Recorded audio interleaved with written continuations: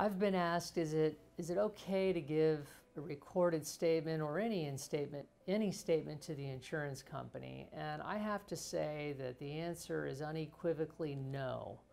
Do not engage in a dialogue with the insurance company. The insurance company has one goal.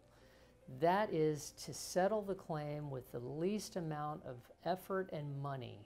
And so some of them actually will send investigators right to the scene with a check in hand to the client.